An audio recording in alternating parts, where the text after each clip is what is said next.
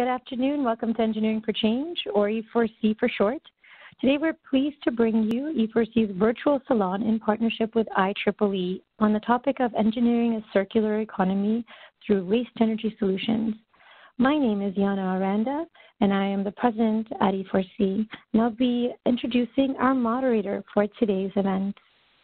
The salon you're participating in today is one in a series that we'll be hosting throughout the year, and will be archived on E4C and our YouTube channel after the event for your listening pleasure. Both of the URLs for where you can find the recordings are listed on this slide.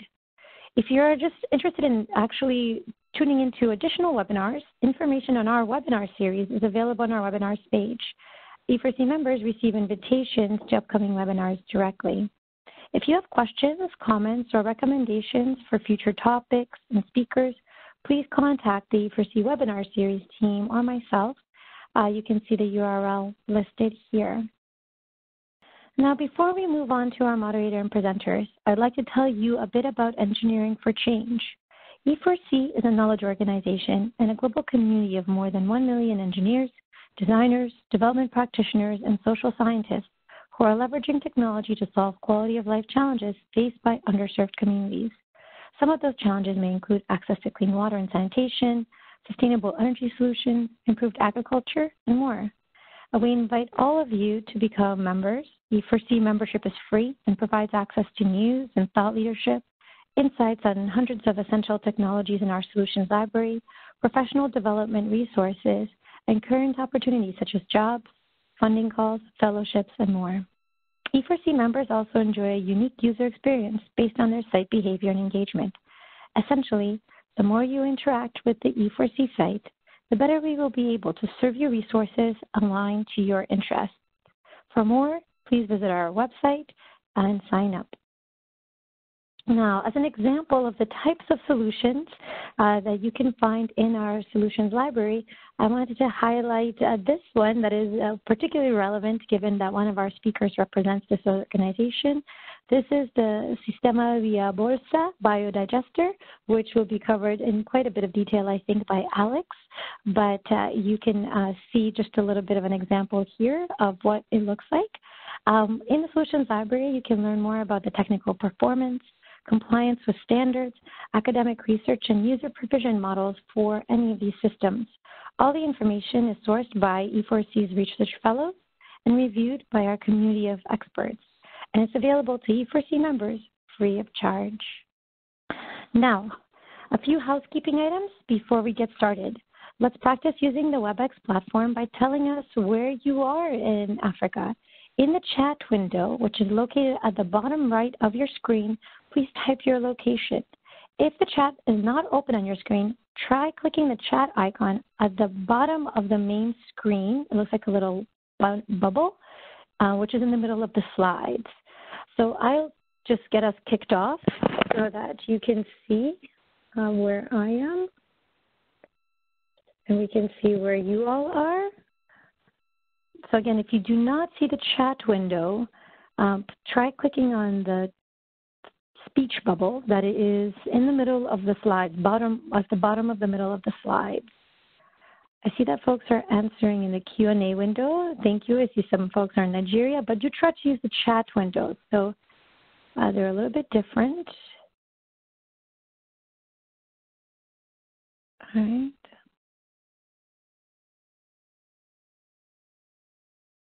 If you are not able to see, I see an additional, there we go, in case you see some folks entering. So everybody see the chat window? Kenya, there we go. All right, we're doing it. Lovely. Very good. We'll keep Netherlands. All right, great. Thank you, everyone. All right, so during the webinar, you can use during the salon, you can use the Q&A window to go ahead and ask questions, but you can make comments in the chat window. Again, if you don't see the Q&A window, you can just click it, the icon, again, in the middle of the screen, and you will be able to see that. All right, very good. Thank you so much, everyone. So if you are listening to the audio broadcast and you encounter any troubles, try hitting stop and then start. You may also want to try opening up WebEx in a different browser. So E4C webinars and salons qualify engineers for 1 professional development hour. To request your PDH, please follow the instructions on the top of our professional development page after the presentation. You can also find information if you are a member in your member portal. So today we will go to about an hour and a half, depending on the volume of questions. So that's just a special note for everyone. All right, now with that, I'm going to go ahead and introduce you to our moderator for today. Tom Decker is an analyst with the venture development firm Factor E Ventures, whose mission is to improve lives in the developing world through increased access to sustainable energy and related services. Tom is an environmental and mechanical engineer providing technical research support to Factory's portfolio and internal projects. He has specialized in renewable energy technology through 5 years of experiential and consultant experience in hydropower, biogas, and solar panel systems. Tom holds a Bachelor of Science in Environmental Resources Engineering from SUNY College of Environmental Science and Forestry, and a Master of Science in Mechanical Engineering from Colorado State University. He was a National Science Foundation Graduate Research Fellow and also is a past Engineering for Change Research Fellow. So with that, I'm going to turn it over to Tom to get us started and introduce our presenters. Tom? Thank you, Yana, and thank you everyone for tuning in to the virtual salon today. Very excited to introduce our panel participants and very excited about the discussion, this upcoming discussion revolving around waste to energy in the circular economy. So first, would like to thank Alex Eaton, Ignatius Wakwa, sorry for butchering that, Ignatius, and Jos van der Ent. So first, I wanted to give an introduction to the concept of waste to energy, the technology categories within waste to energy, and the current market situation around waste to energy. Beginning with the technology categories, waste to energy is one that is very exciting because utilizing waste and converting the resource into energy closes certain loops that would otherwise be left open. And there are certain opportunities to convert waste to energy that fall within different categories. And the first is biochemical. And this one is potentially the most exciting going forward and has the most significant growth of all the sectors within waste to energy, with a 9% anticipated growth year over year. And with a $30 billion a year market, that 9% growth is very significant.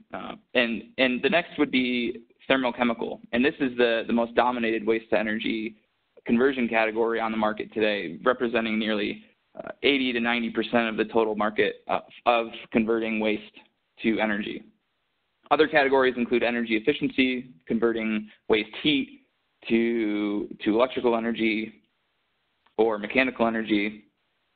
And another category is processing and upgrading, so potentially converting waste to higher value products such as briquettes, or converting certain waste products that may still have high value in terms of methane, and converting that to higher value products such as dimethyl ether. So those are a couple examples of the different technology categories within waste to energy.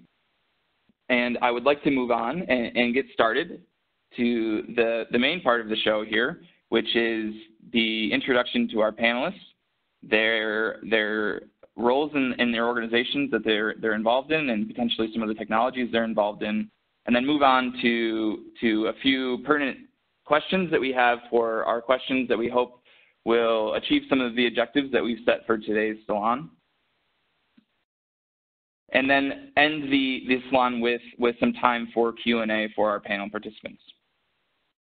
So before I get started and hand over the conversation to Alex from Sistema.bio, I would like to just go over the objectives first.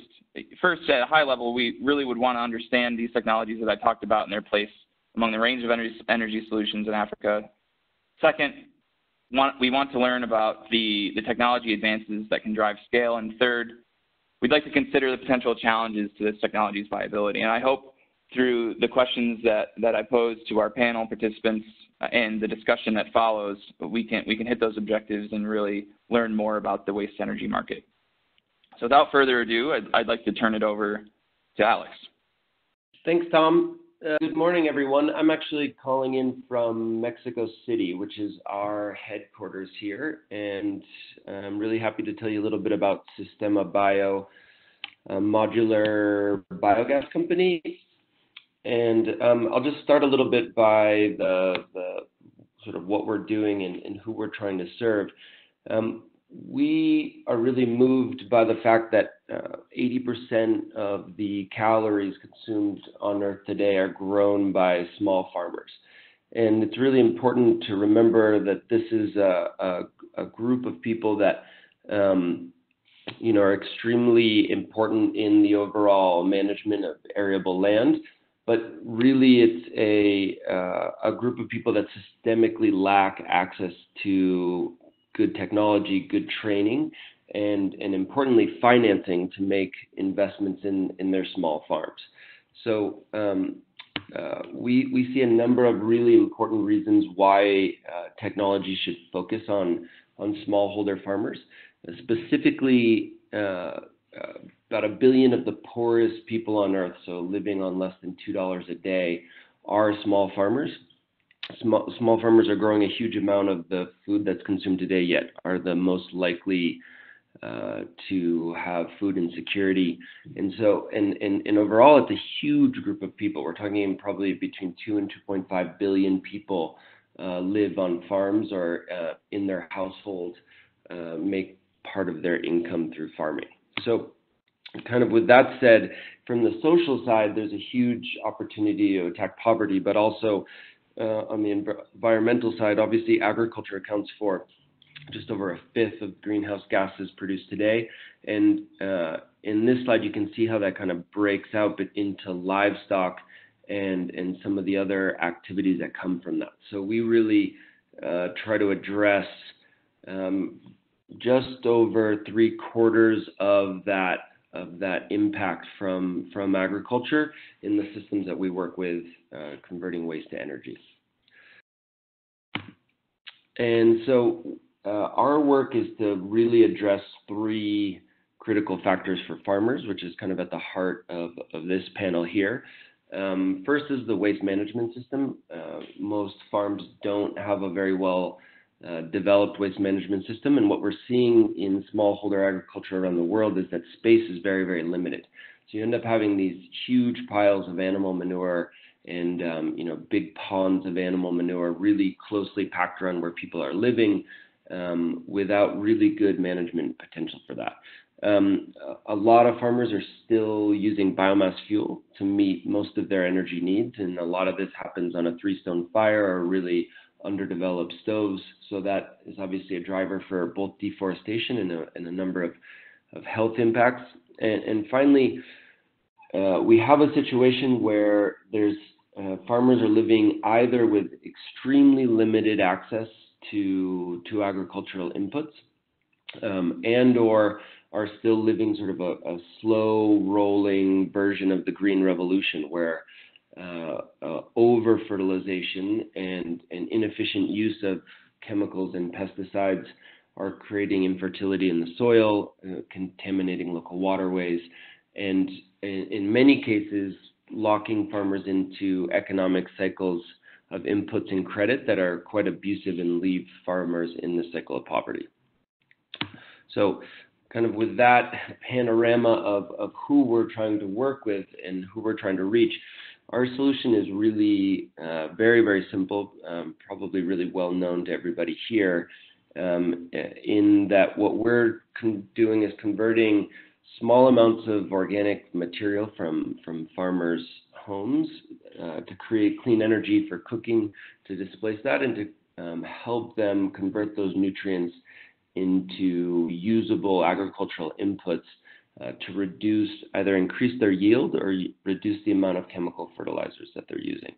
And I'll tell you a little bit more detail about the product exactly. But first, at the end of the day, it's a biogas system, which has It's a technology that's really existed in some form or another for almost 100 years. And it's existed around the world in lots of different forms. What we tried to do was create a technology that met a number of very simple criteria. So when we sat down to design, we were really looking at the limitations of the site-built systems, which were most of the brick and mortar and some of the more basic plastic systems that were built in site. And what we saw is that we really needed a system to be extremely durable, so be able to resist UV and resist all the hard conditions that are found in a farm. Really easy to install. We wanted to think about scale in terms of how quickly we could get systems in the ground and working, and they had to be a range of different sizes. So we serve farmers from about 2 to 200 cows in waste equivalent. So that's a 2 orders of magnitude of treatment capacity that we're able to provide. And then the systems are modular, so we can interconnect them. Farmers can grow over time, but we can also take the systems out. So that allows them to be used as a guarantee for asset financing. You can see here a little bit the scheme of what we're working with, a very simple reactor with the waste hopper, really nice user interface on the way in, and bioslurry storage on the way out. And then we can basically run the gas that we capture in the system at very low pressure into simple cooking solutions. So different burners and stoves that we design for different markets, and water heaters. And then we can also run a series of engines on biogas that allows us to run chaff cutters and processing of grains and water pumps and milking machines and that sort of thing. And that same engine or other engine platforms can also produce electricity that can be used for on-site or actually put back into electrical grids where that's available. So that's a bit of the overview of the technology. We work with 3 market segments within the overall small farmer market. Subsistence farmers, so you can see in the foreground here our smallest system, 6 cubic meters. That's enough for a family to fertilize about 3 hectares and have 4 to 5 hours of cooking gas a day. The smallholder farmer, the kind of young entrepreneur that we're trying to focus on, would use our middle range of systems, so somewhere between 8 and 40 cubic meters. And that's basically for farmers with, say, 10 to 80 cows and really working to build up these small businesses. And then we also, the modular nature of our system allows us to reach larger farmers, so up to 200 cows or 2,000 pigs in waste equivalent, where we can interconnect the systems and provide secondary slurry management and more advanced treatment options where that's necessary. So that's kind of the range of the technology and farmers that we're working with. You can see we have a range of biogas appliances from stoves, simple boilers, heating systems for piglets, heat exchangers for heating space, and running more industrial boilers as well. This is sort of a look at the different types of productive mechanical and electrical generation. We've been running a lot of water pumps recently as well, which is obviously a big need in rural areas. And the biofertilizer application is probably where we see the most opportunity. The fundamentals within anaerobic digestion really allow the carbon chains in manure to be broken down and make those nutrients available for farmers. So we're working on different irrigation systems and transport schemes that allow us to both build the biofertilizer into other organic practices like compost and also be able to transport and commercialize that. And you can see we've worked on more advanced application processes, and we have farmers with tracts of 20, 40, 50 hectares under management using the biofertilizer. Today, we operate out of hubs in Mexico, Nicaragua, Colombia, Kenya, and India. So from those hubs, we serve other countries in the region, and we estimate that we're probably working with a market of about 100 million farmers from the markets where we're operating today. So that's a team of about 150 full-time staff with about 300 other promoters and field technicians that work with us as well.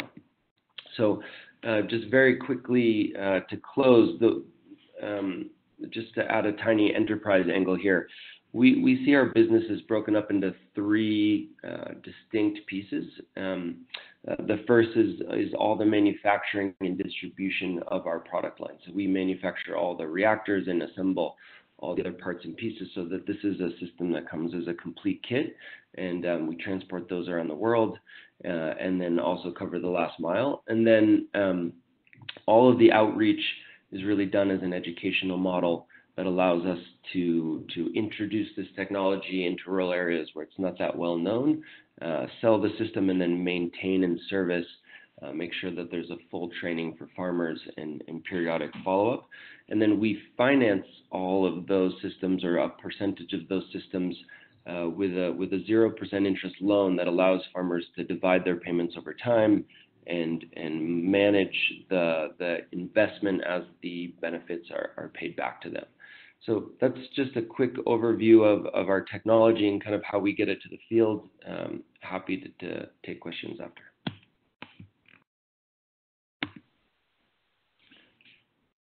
Thank you, Alex, for the introduction to Sistema Bio. Next, we'll try to see if we can get Ignatius on the line. Ignatius, are you able to speak so we can hear you? Yeah, so basically, I'm going to present about rapid waste to energy.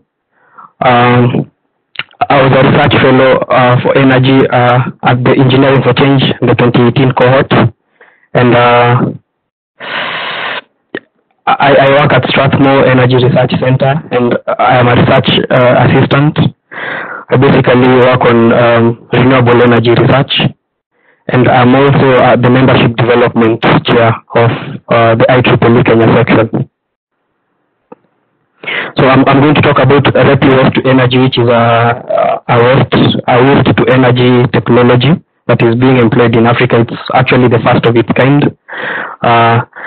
That has a capacity of 50 megawatts and can actually convert 1,400 tons of waste every day. And yeah, that is what I'm basically going to talk about, and I'm trying to move the slides. So like I told you, the rapid waste to energy is Africa's first major waste to energy facility. It's in Ethiopia, and the inauguration of the project was in August 2018, and like I told you before, the facility has a capacity of 1,400 tons of converting 1,400 tons of municipal waste, which I think is a big thing in sub-Saharan Africa. And it's also important to realize that the waste in sub-Saharan Africa has a very low calorific value and is very moist. So this waste to energy technology actually takes into account this and is a unique waste to energy technology. This is a big thing in Africa, in my opinion, and this is an example. This is the photo of the plant in Addis Ababa. And also, I also think waste to energy is an important technique, considering that the population is growing in urban Africa. And with the increase in population, there's also an increase in the waste disposed in urban cities. Yeah, thank you.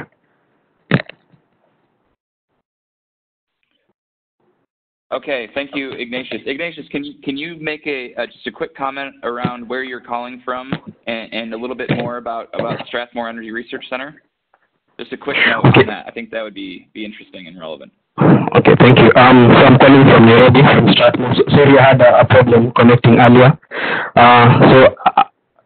I work at Strathmore Energy Research Center, and at Strathmore Energy Research Center, we do three main things. We carry out research on renewable energy projects. We also carry out capacity development in renewable energy. We have trainings in solar installation and designs to technicians in three categories that are specified by the Energy Regulatory Commission of Kenya. And we also carry out testing of solar ecosystems, like solar home systems and solar lanterns. Yeah, thank you. Okay, great. Thank you, Ignatius, and thanks for the introduction to the waste-to-energy plant in Ethiopia. Very exciting to see that progress and to see some evidence of the construction of the facility here on this current slide. So now I'd like to introduce Jos. Jos, if you're there and are ready to introduce yourself and Safisana, it's all yours. Yes. So good afternoon, morning all. My name is Jos van den End. I work with Safisana. I'll give a small introduction in what we do with Safisana. So currently the reality is that there's a lot of toilets currently built in like Ghana in this picture, where you can see that often the waste is just dumped. From here it just goes into the sea untreated. What you often see as well is that different waste streams are being gathered together in the drains. So as you can see here in the front, you see a liquid waste combined with rubbish, organic waste, and this is just close to where people live. So here you see that 80% of the wastewater is currently ends up in the sea without any treatment. From the WHO number, here you see fecal waste streaming into the sea near Accra. And 20% is treated. And often in Western world, you go to high capex and opex systems.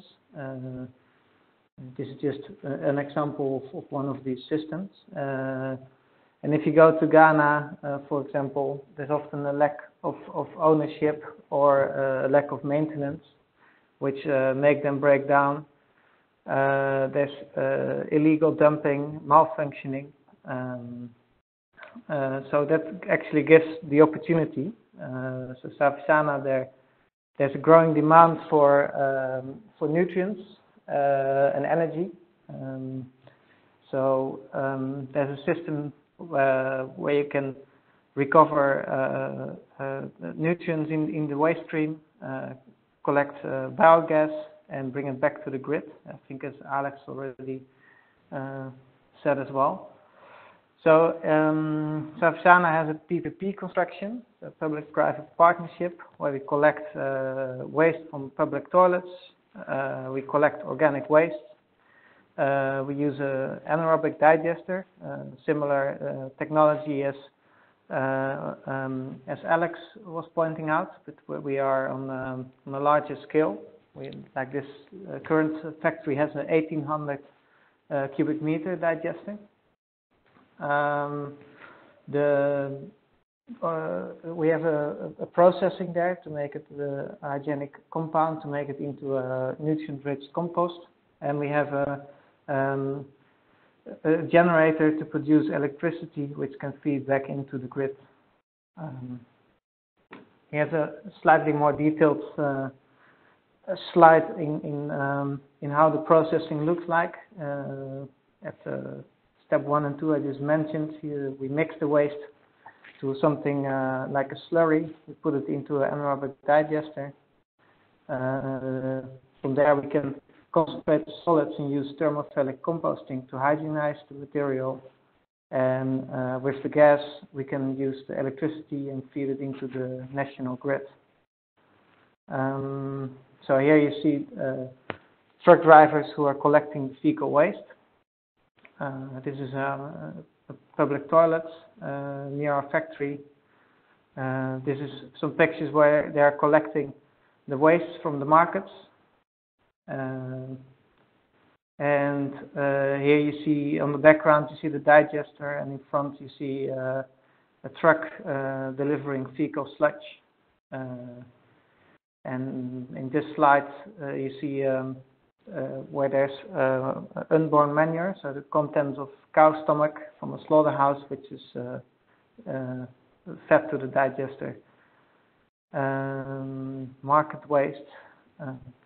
And see, and here we have the processing of solids, where we go into the composting, which you can see here, where we measure the temperature for the pathogen die-off. And in the end, the material is grinded and bagged into bags of compost. And it's going to the farms. And this is the inside the control panel of our generator.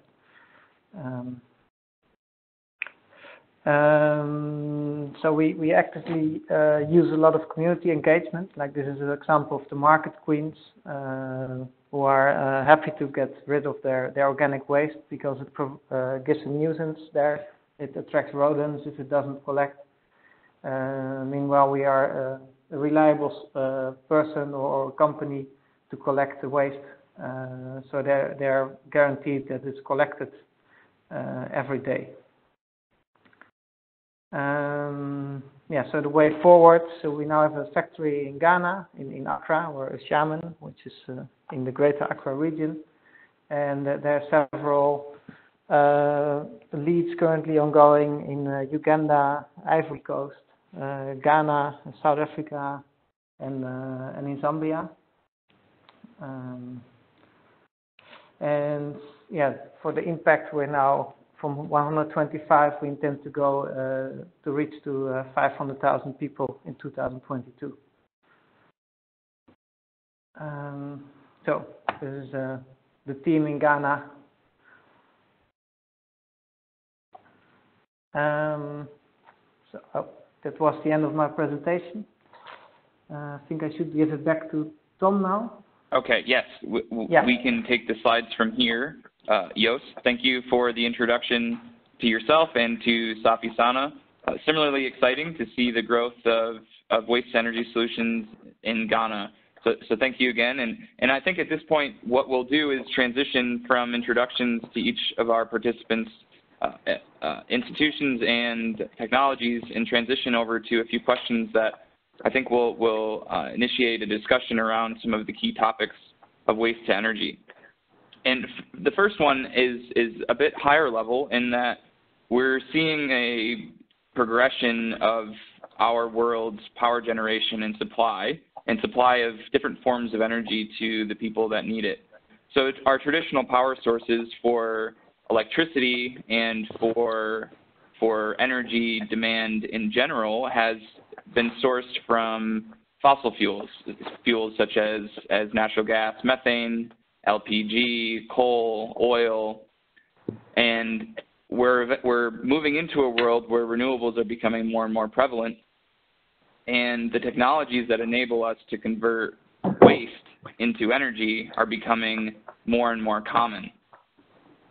Now, the question that I'd like to pose, and I'll have some specific orientations for each of our panel members, is how do our waste to energy solutions that we talked about on the panel today compare to traditional energy sources? And I'd like to actually include renewable energy sources here as well, because I see some differentiations between, in certain sectors of waste to energy, between renewable and waste to energy. So part of, an angle on this question is, is there potentially ambiguity around whether or not waste to energy approaches are renewable and the significance of their climate impacts?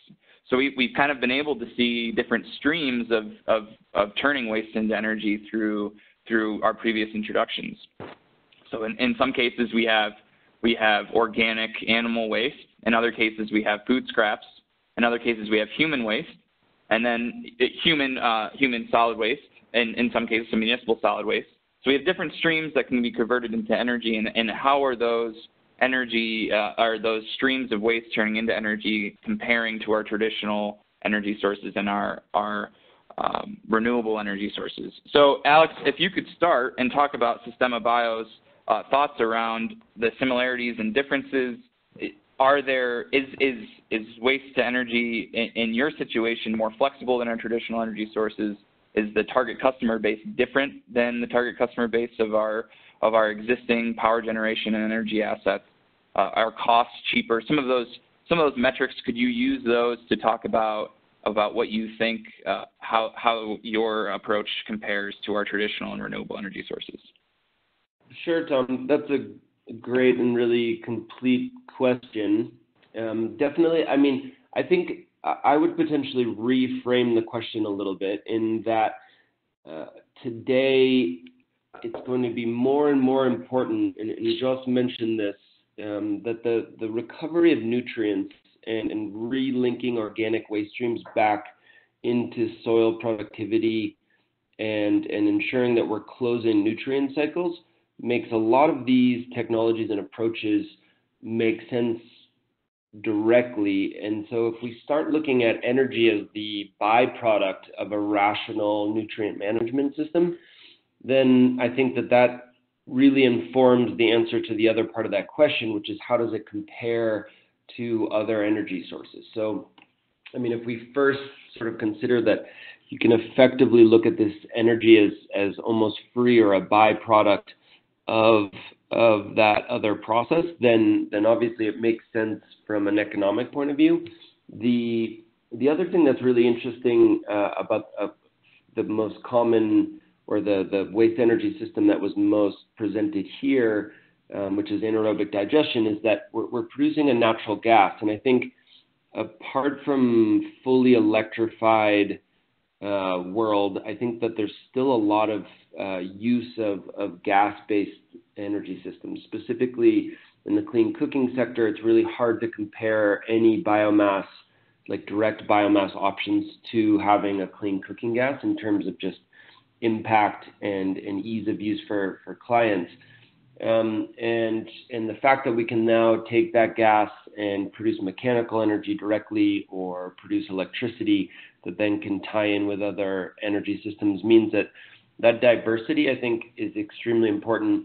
The other is just the ability to make sure that we're making systems in energy in a decentralized way and in the hands of the people that are using it is quite empowering, but also makes the energy system overall a bit more robust. So sort of thinking here about either mini grids or farmers that are a bit more self-sufficient or having multiple production points for national grids, it really helps make that energy system stronger. And finally, it's really hard to compare waste to energy systems with others in terms of greenhouse gases and the environmental benefits, because as soon as you pile on the greenhouse gas reduction from the waste treatment itself and from displacing chemical fertilizers and from displacing traditional energy forms, you really have a much stronger impact. And so, you know, I'm a huge fan of solar energy. It's just you'll never find a solar panel that's also going to make organic fertilizer at the same time. So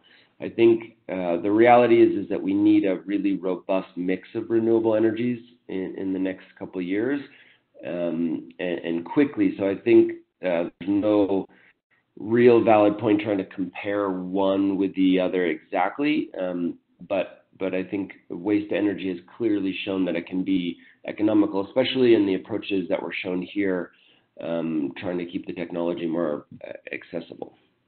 Great. Thanks, Alex, for that thorough answer. And one of those few last points that you made, I think, is really significant in that displacing fertilizer through the anaerobic digestion process and is a really important one in terms of climate implications. And certainly with the Haber-Bosch process of creating nitrogen-based fertilizers is a heavy pollutant and contributor to climate change. So that point, I think, really does hit home and is part of the reason why I think we're seeing much faster growth in the biochemical region of waste to energy compared to some of the other sectors. So while we're on anaerobic digestion, I'd like to pose the question to Jos. Jos, the approach of Sappi-Sana is different than Sistema Bio's in that it's a much larger system. It is more centralized. Can you talk about how a centralized and larger system, and maybe you have a different perspective of Sappi-Sana as centralized versus decentralized, Could you talk about how that affects the flexibility and cost, and then what types of energy are you able to provide to the people that need it? Is it electricity? Is it cooking gas? Could you talk about how that compares to some of the traditional energy sources? Yes. So first of all, there's indeed a different target group compared to Biosystema. We are in the peri-urban areas, so much more people per square meter. There's much more pressure on the environmental or the need of waste conversion or treatment. So what you see now is that often things are just dumped inside drains, providing a lot of diseases. So if you look at our system, we're not a renewable or sustainable energy producer as focus.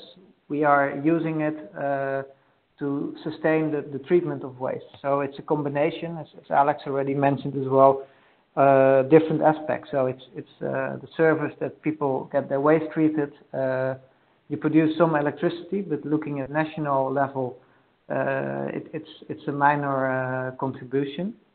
But because we are able to sell it, we can sustain the rest of the factory, and also reuse the nutrients and bring back to farmers.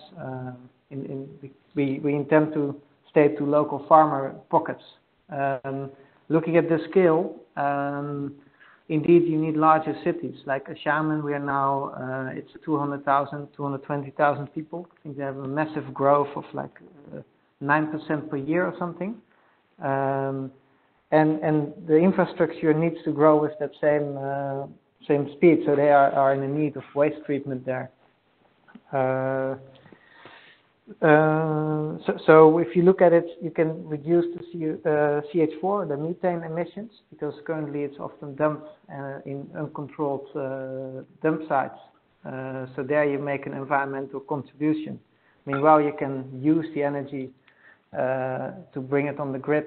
So in our case, it's the national grid. So we don't have any local, or not per se local beneficiaries in that sense, but it goes into the national grid as a percentage of renewable energy. Yeah, I think that answers your question more or less, Tom. Or? Yes, it does. That's great. Thanks for clarifying, Jos, and thanks for further insight into Sappi-sana's approach. Now, Ignatius, I'd like to focus on the municipal solid waste plant in Ethiopia. We've talked about converting organic biomass, whether that be from humans, from livestock, or from waste food. But now, talking about converting municipal solid waste streams, such as household trash, industrial trash, into electricity without the process of anaerobic digestion. So now we're talking about thermochemical conversion of waste to energy. Could you talk about the climate implications of such a process? There are different types of emissions associated with that, and yes, it does displace other sources of energy. So I was hoping you could dive into a bit more detail there and give us some of your insights on that process. Okay, thank you. First, the REPI waste to energy project in Ethiopia is a waste incineration project where the waste is actually burnt, combustion of the waste, like you're saying. So this method is one compared to other conventional methods of energy generation. It is very expensive because it is capital intensive, and operation and maintenance of the system is expensive. However, there are European standards that govern controlling of such systems, and it is very interesting to notice that the REPI waste to energy plant in Ethiopia actually uses these European standards to make sure they actually make sure that they clean up the effluents from the plant. because if this is not taken into consideration, then you're actually going to make more pollution into the environment, and it becomes more dangerous.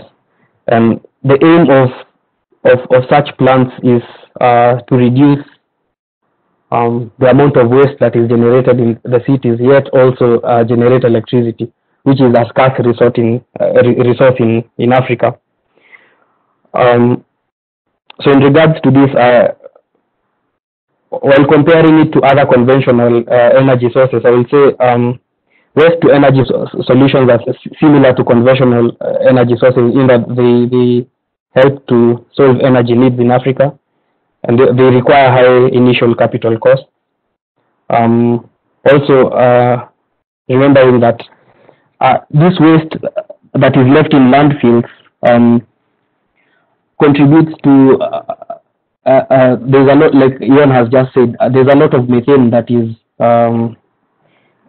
exposed to the air when you have your waste in landfills, and this methane will be is about, it's 25% more potent as a greenhouse gas compared to carbon dioxide. So in as much as you need to take a lot of caution while handling waste incineration, it also helps reduce greenhouse gas emissions and saves you space, because you're able to do away with the waste you have. And also an advantage of having waste incineration is it's a renewable energy source, because you'll see in Africa, like for example in Nairobi generates 2,475 tons of municipal waste per day, but 50% of this is only collected and 50% is left in the city, because you'll find a lot of waste disposed in African cities.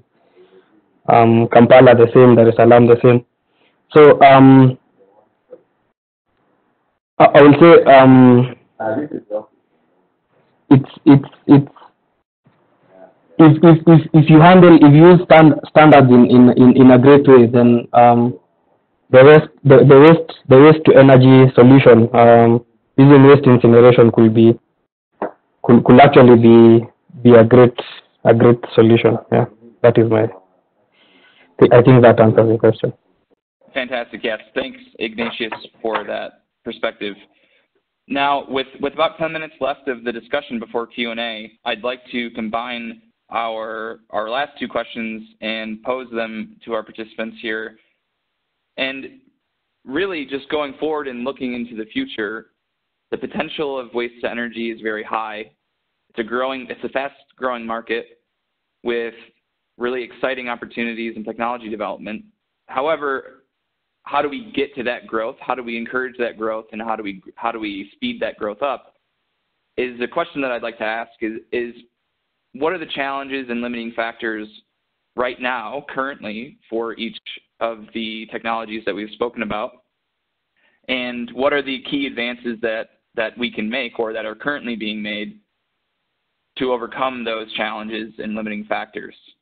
So the question specifically is, are these advances in technology innovation? Are they in business model development? Are they in building capacity of customers or of policymakers to understand how waste energy can be built in to the market and to speed that growth up?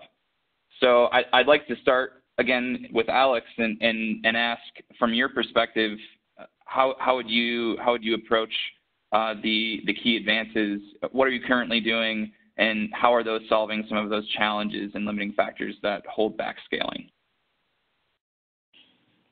Thanks, Tom. And that's a really good question that we think about a lot. I think my answer can be quite short. We can see all the technologies here have all been relatively mature for quite a long time. The biggest challenge is really the systems, management, and kind of political and social will to really replicate these by many orders of magnitude, which is what we really need to address the magnitude of the problem. So I think really we wouldn't have to advance any technology to reach hundreds of millions of people or hundreds of millions of farms. And so I think really what we need is more innovation in the financing. We need better, from our point of view, we need better and more fair agricultural supply chains that give farmers better opportunities to invest, and we need just more rational energy and agricultural policies that really push systems that are designed for sustainability. Great, thanks, Alex. And Joost, could you provide your perspective? Yes, so since we're more in the urban setting, I often see indeed you need a strong governmental support, but there is a big need for samples. So, for example, they need to see something working before they will promote it. So that's actually where we are now. Another difficult thing is that you're often competing, since we're in the PPP construction, you're competing often in doing nothing. So every processing you do is often taking you more effort, which is hard to finance as well. And if you look at a technical challenge, I think it would be good that there's more urban planning at cities or like regions where, for example, you can make interesting combinations like waste incineration together with a biogas plant. If you could get some sources separated, because the moisture content inside the waste streams can decrease the waste incineration efficiency. So if you could separate them, you could even get to more optimized systems. So that's my answer. Great, thank you, Joost. Yeah. And just as a quick housekeeping notice, we have a couple more minutes left of this discussion. I hope to turn this over to Ignatius to wrap this up, and then we'll get to the questions that we're seeing here in the chat. We're having some great questions come in. Thank you for the participation. It seems we'll dive into some more technical notes, but just to wrap up, Ignatius, could you talk about again the challenges and limitations that maybe overcome, and what's currently being done to overcome those with municipal solid waste to energy? For example, the greatest challenge of municipal waste conversion to energy is the high capital and maintenance cost. And I think the solution to this is to have government incentives like Jan has just said before, because this will help and encourage the uptake of the technology. Also, encouraging technological development and innovation around this will actually make the technology cheaper, because when you look at fossil fuels, the uptake of fossil fuels is cheaper right now because it had a very huge, there was a very huge government incentive on fossil fuels. So I think this model could also be taken up. But I would like to focus on Africa, because there's one thing, in most towns and cities in Africa, we don't have a regular waste collection and disposal services. So this could be a limiting factor to such technology. And there are also very limited financial resources. So here the government could come in, and there's limited technical capacity and infrastructure around waste to energy. And that's where institutions like Strathmore Energy Research Center comes up with capacity development solutions. Like recently we came up with a biogas training to try and encourage organic waste to energy development.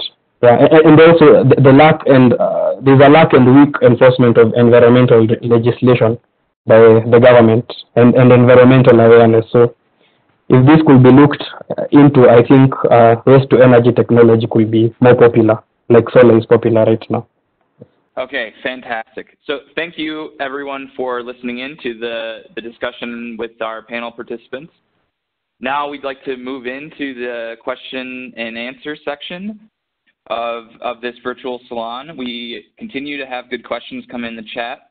I would like to continue to encourage all of our listeners and participants to ask more questions as we go along. We have about 30 minutes of questions that can be asked, and we'll start that discussion now. So we've been able to talk about the potential of waste energy, the different approaches to waste energy, some of the limitations and challenges and the approaches to solving those. And it looks like, you know, there's technologies that have existed and that are well developed, and, you know, really the challenges around capacity, around the skills needed in policy and government incentives to get these waste energy technologies deployed and to utilize the wide range of waste products that we have in our world and convert them to useful energy and deliver that energy to the people that need it are really the challenges here, and getting those deployed in an effective and efficient way in the markets that will facilitate economic success. So I think the future is exciting for waste energy, and we do have a technical audience here, so I think it would be useful to dive into some of the technical questions. Iana, do you have anything to add before we dive into these questions? No, other than I just wanted to note that I see that we have a mixture of questions being asked in the chat, as well as some folks that are virtually raising their hand. So why don't we take the questions in the chat first, and then we're going to try to swing over to the folks who have raised their hands. We're going to turn on your audio. We'll unmute you, if you will, and we're going to ask you to introduce yourselves before you ask your question. Just say, you know, where are you dialing in from, and then pose your question. So that's more on the admin side, and I take it over to you, Tom. Okay, great. The first question, and I'm going to summarize a few of these together, is there's some curiosity around how the efficiencies of waste to energy compare to other renewable sources, such as hydropower and solar, and what are the associated life cycles of the technologies, of the waste energy technologies. So I'll open that up to our panel members and just see if somebody feels like they could answer that directly. Yeah, I think the question is interesting and useful for comparison, but at the same time, it's a little tough. So when you're defining efficiency of a hydroelectric dam, are you talking about the efficiencies of the turbine? I mean, obviously we have solar efficiencies of the energy. The only way that these really compare very well to each other is when you compare installed cost and potentially environmental damage. So we already know that there's a lot of environmental damage that comes from hydropower. We've seen the impacts of hydropower over time. We know that there's greenhouse gas effects, and it's a pretty large sunk cost in terms of actual infrastructure building and then maintaining reservoirs and things over time. So it gets really hard to compare kilowatt hour to kilowatt hour over time. What we've done is some comparisons of our installed capacity, and right now we can install, say, converted into electrical capacity for, you know, under $1 a watt, which is, I think, really competitive with most other renewable energy systems that are out there. And so I think when you start looking at those different comparisons, it's useful, but at the same time, we really, in terms of clean energy, we kind of need all of them going at full speed right now. So in terms of them being competitors with one another, I don't think so, because where you have waste to energy systems, it's because you already have waste there. So you might have sun as well, or you might have hydro resources. There's no reason not to use all of them. So I appreciate the question, but I don't think we should be necessarily trying to compare head-to-head these energy systems when we're really talking about waste treatment that provides energy as a byproduct. I also have something to add on. I also, like Alex was saying, I don't understand what you mean by efficiency, but the question is actually good. But looking at hydropower, like an example in Africa, I will see that hydropower is a very seasonal source of electricity. There are times where utility companies in Africa will ration electricity because their base load was actually dependent on hydropower. But you see now, when you look at waste to energy solutions, there's a lot of waste being generated every day, and keep in mind that the urban population is growing. So this means that this is basically waste to energy is a renewable resource, in that the resource will always be there. It will be difficult to deplete the resource in the long term. And you also ask yourself, when you look at solutions, okay, I'm a big fan of solar energy, but this is just a question for you to think. Solar will last for about 20 years, but what happens to the solar panels that are made out of silicon after the 20 years? We'll have a lot of waste from solar panels, and this is something to think about probably 20 or 30 years from now, because we'll need to know how to handle such waste in future. So that is just for you to think. Yeah, thank you. Okay, thanks, Alex and Ignatius. I think just to chime in on the efficiency piece, I think you have different modes of conversion with anaerobic digestion and biogas. You may have your chemical to mechanical, chemical to thermal, or chemical to electrical conversion efficiencies that range across the board, and you'll get different numbers for each of those. And then with hydropower, you have your hydraulic to electrical or hydraulic to mechanical efficiencies, and typically those efficiencies are much higher than in hydropower systems than if you are combusting a gas or combusting, whether it's biogas or whether it's syngas from a municipal solid waste plant. So those efficiencies are out there, and they're in the literature, and they range from situation to situation. So I think it's interesting, but Alex's point of focusing on the entire renewable energy system, progressing that as fast as we can, and deploying that is really important, and we're seeing evidence of that across the world in both policy and in implementation. And it's a big point of emphasis across the world. So I think waste energy has a big place to play in that movement. So let's see if we can get another question here. Okay, so could we speak? Oh, go ahead. Yes, we tried to take one of the folks that have raised their hand, their virtual hand. They've been waiting for some time. So yes. We'll ask our Shirley to help us unmute those folks and see if their audio is working. So why don't we go to Fred Chege? Yes, hello. My name is Fred Chege. I'm from Kenya, a student at Kenyatta University, IEE, Kenya section.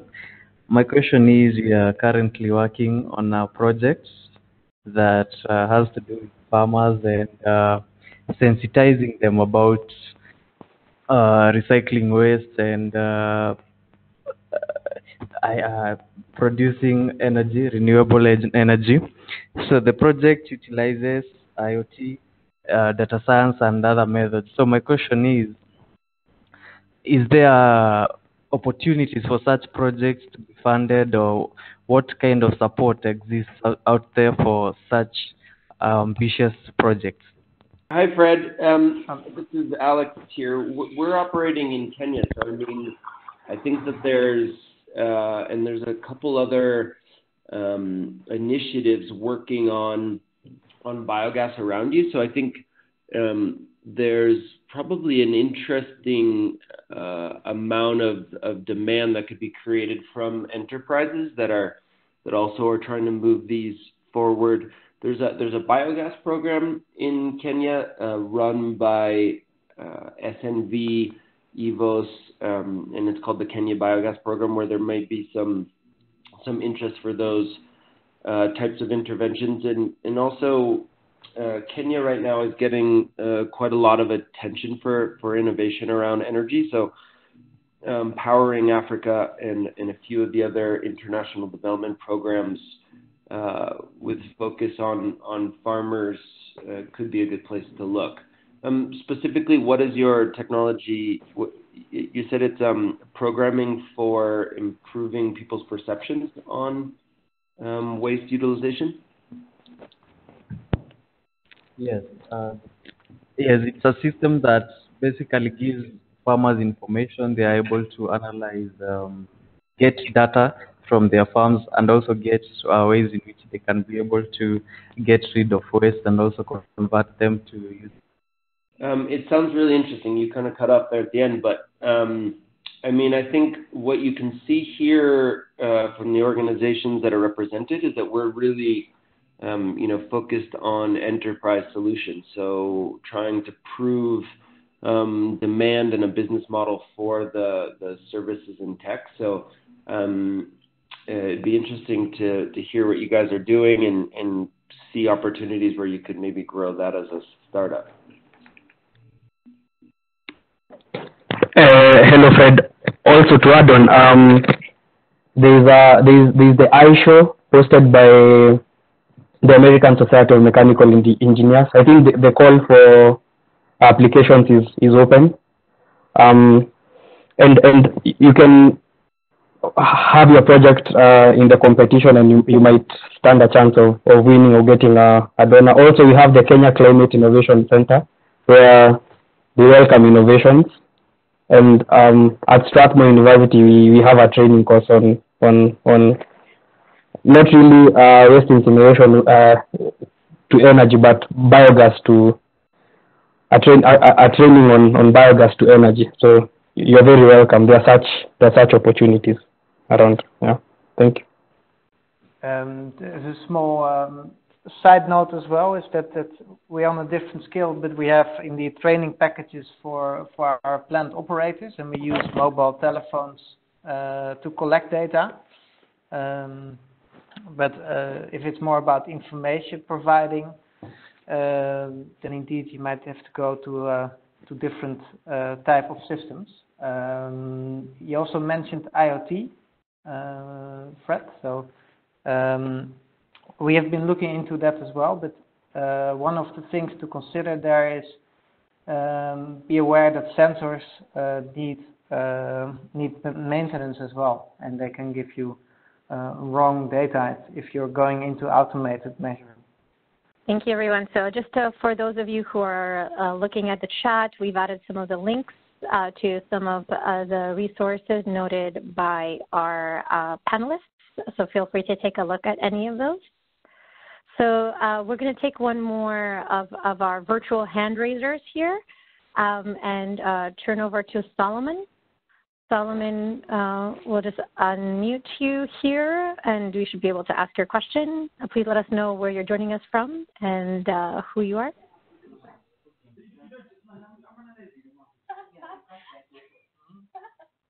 Solomon?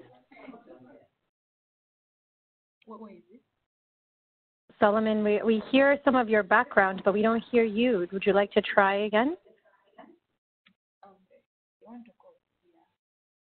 Okay, I'm not sure if Solomon is stepped away, so why don't we just, we'll come back to him one more time. And Tom, I take it over to you to take some of the online questions in the chat. Yes, thanks, Iana. One common theme that continues to come up is how do each of your approaches address toxic materials in the effluent streams of your technology? So for anaerobic digestion in the effluent of the digester, how are the effluents being treated on a technical level? And in the municipal solid waste incineration process, how are toxic materials being handled potentially in the emission stream and in the ash stream after the fact?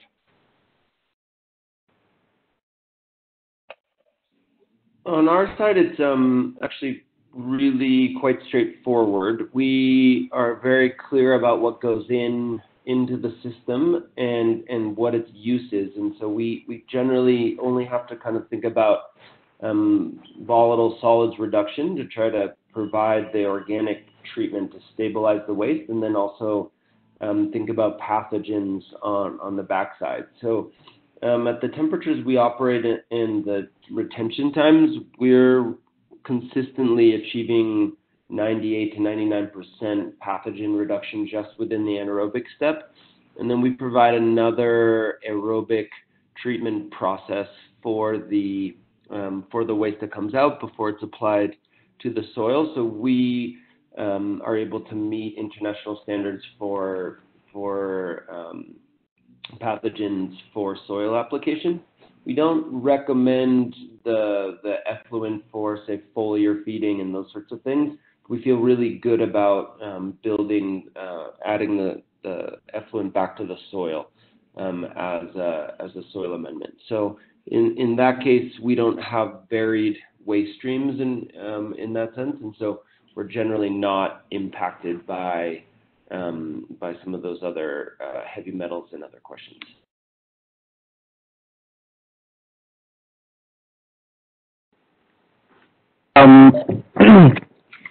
Like the Rapid Waste to Energy project in Ethiopia, they have two treatment methods. One, they clean about, the plant can clean about 220 cubic meters of waste leachate every day. So this is water that drains from a landfill and can be dangerous once it gets into contact with rivers and can pollute water, and heavy metal can be exposed in water that can be used for drinking and for other domestic applications. Also, the flue gas is treated according to the EU waste management regulations that I had also spoken about. Because if this is not taken into consideration, there will be a lot of harmful emissions such as dioxins and heavy metals into the air, and you'll not have solved the problem like what you're trying to solve. One of the problems you're trying to solve from a waste to energy plant is also to reduce greenhouse emissions and to save the environment. So you'll have actually led to another problem. So these are two cleaning methods that are used at the Rapid Waste to Energy plant in Ethiopia. Thank you. Yes, so in our case, it's also the pathogens which are the main focus, indeed. But if you look at our whole processing, we have several barriers built in for that. With one of the main important one is thermophilic composting, where we have high temperatures up to 60, 70 degrees for at least a week. And we monitor this to guarantee the pathogen die-off. Other barriers are like time of application. So in the case you have seedlings you grow, it takes a long time before you actually harvest the crops. So in that combination, we have a safe product as well.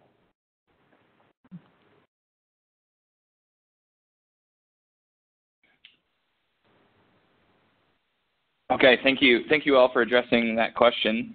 I think that's a question that comes up a lot when thinking about waste, but through the biological and thermochemical processes of waste energy technologies, a lot of these pathogens can be reduced. And with the filtration methods and emissions filtration and handling of toxic metals in the incineration process, I think a lot of these worries can be reduced, just as long as there are the following of the international standards and use of the technologies that do so in the incineration process. Okay, now, unless we don't have any more hand raisers, and I did see that Solomon wrote his question here, and it's one that has come up a few times, is around the capacity building of the end users of the technology. And I think in the case of a centralized waste energy facility, it's less of a concern, but with a decentralized approach of utilizing waste to energy, the technology that's being developed and utilized directly interfaces with the customer. So what types of capacity building techniques and approaches can be deployed to help overcome that barrier of the interfacing of a customer with the technology itself. Tom, just adding to his question though, I mean, I think it's important that, and I think this is what waste energy really gives us an opportunity to see, is that we really do need to be conscious about the amount of waste that's being produced. And so I don't think it's good enough to say, produce as much garbage as you want and then we'll take it. I think the other point that was really well taken, I think, is that we all need to think about how we can reduce waste in general. So I think in that first part of his question is really important. In terms of customer interface, I think honestly, this is not a very hard question, and it's not a very hard concept to visualize. We actually find that I feel like I can explain anaerobic digestion to illiterate farmers that have not gone to school almost better than to academics and people that want to overcomplicate this, a lot of these types of technologies. All we're really doing is repeating the natural cycle of which there really aren't waste streams. And so I think it's important that we realize that humans are really the only ones that produce a waste that's not in balance with the ecosystem that they're working in. So I think the concept's really not that hard, and if you can really show benefits to people, so creating policy that directly benefits them and giving them a very good way to interface with that policy. For example, in Mexico City, source separation, and in many cities around the world, source separation of organics is something that's gotten a lot of momentum, especially when people can see the benefits either in cost or in environmental benefits. So I think, honestly, this is a message that really people respond very well to. And so I think it's only about getting the word out there. It's not necessarily a massive challenge of helping people understand very complex concepts. It's about getting people bought in so that there's the political will to do these things.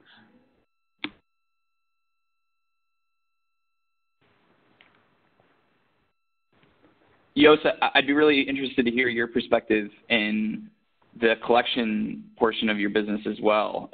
Do you see that initiative of source separation and the collection of those different streams that you bring into your plants? How would you see the mindset and the capacity of those sectors that you're working in? So it's a lot of times about the incentive. So, for example, the market queens we work with, we've done some training with them, like what are digestible products and what are not.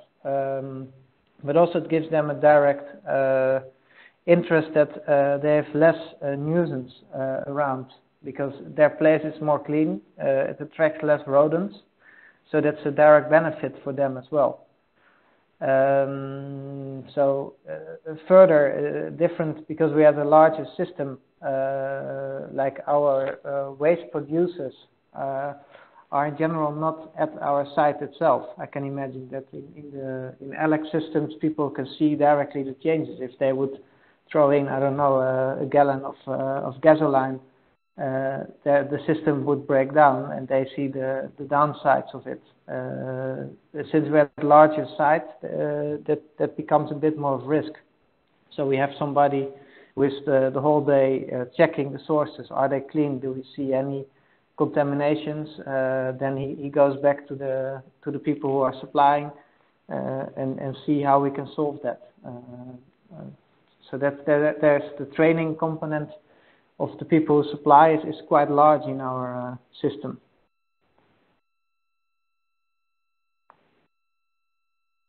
Yes, Tom, for you.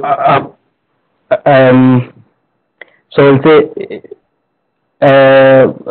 waste to energy will actually lead to some long-term problems if you don't encourage recycling, which is a good point you're talking about, because you'll find you'll end up burning most of the waste and recycling none, and this will encourage more waste production. But like the REPI project in Ethiopia is actually unique because they are able to sort waste for recycling.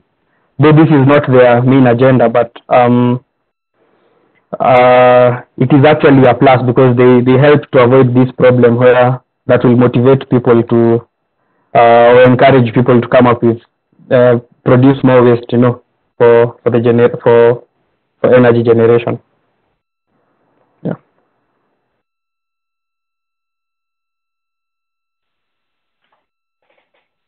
Great. Thanks to you all for shining some light on that topic. I think it's an important one to reduce our waste that we're producing and to be more efficient in the ways that we can separate the streams of waste that can be used in different ways. We do have a few more minutes left, and I think we have covered the questions in the chat and the people that have had questions by raising their hands. Iana, unless you see something else, I would just end with one final question to the participants. Mm-hmm. Go for it. Okay, great. This is more of a left field question in that I'm just curious what you guys are most excited about. If you had the freedom of the world in your hands to work on a waste to energy project, what's the thing that's exciting you the most? Where would you spend your energy if you could devote all your energy to that one topic? What would you do that you see as the most impactful, the most forward thinking, the most leading edge technology or effort that you could engage in?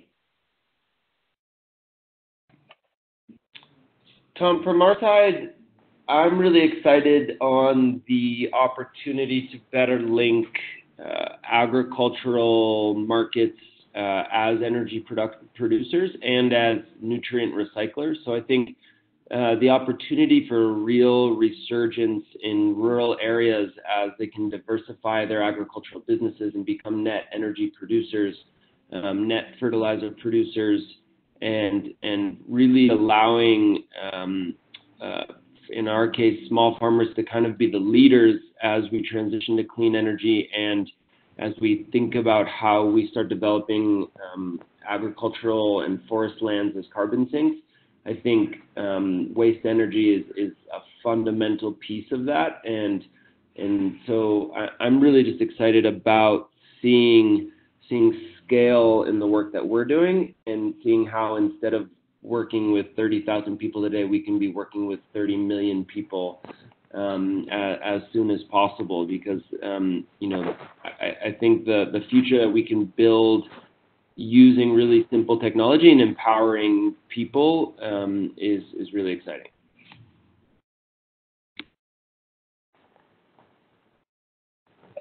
For me, the opportunities I would like to see in this is the 60% of people in Kenya and in sub-Saharan Africa who are not connected to electricity, actually having electricity in their houses. And we have about a 30 hectares dump site in Kenya called Dandora. I would also like to see this being converted to a waste to energy plant like has been done in Ethiopia. And there are hopes for this because the Ethiopian one was the first phase, so we hope Nairobi will also be selected among the second or the third phase. And this will actually be a big achievement towards the realization of achieving the development agenda in sub-Saharan Africa. Yeah, thank you. Yes, thanks. So, yeah, for me, I think it's not purely a technical solution, but for me, what really drives me is training and capacity building and giving opportunities to people in the local areas where we work and see them grow. So that would be my focus. We have several examples in our company with people who are for several years with us who really have made a lot of steps, which is really an energizing energy for me to see that happen. So, Tom, to you. you cut off there at the end. Did you pose the question back to me? Yes, I said back to you again.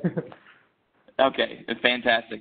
Well, we have run out of time here. I would say that I'm excited about the future of converting organic biomass into energy and continuing that growth path forward and really bringing the impacts of waste to energy to the people that really do need it the most, those in rural areas, smallholder farmers that have access to those resources, that need the introduction of a technology that will bring the technology and the system around that technology, the team to do it, the support staff, the after-sales service, the finances and business model of an integrated offering that can really achieve livelihood improvement. I think that's a significant piece of work that excites me, and I think waste energy has a big role to play in improving livelihoods in rural areas of Africa. So thank you all for joining the virtual salon. I'll leave it to Iana to wrap it up, and I'm really excited within the sector and looking forward to future discussion. Thank you, Tom, for fantastic moderation. I can only echo your enthusiasm because I think this is a really promising and growing sector. For all of you who have joined us, I'd like to thank you for attending today's virtual salon. We will be sharing the recording with all of you, so if you've missed anything, not to worry. You will get to afterwards. I also like to thank all of you who participated in the chat portion. There's some really great comments, really insightful points that have been raised there. Stay tuned for our next virtual salon. We will be doing this as a series. I'd like to thank you, IEEE, for working with us on this exciting initiative. And if you have any questions or would like to suggest additional topics for the future and speakers, please do send us an email at webinars@engineeringforchange.org. We also like to encourage you all to become E4C members to get information on upcoming webinars as well as virtual salons. And with that, I leave you all to say, have a fantastic afternoon or evening, and we will catch you on the next session. Bye-bye.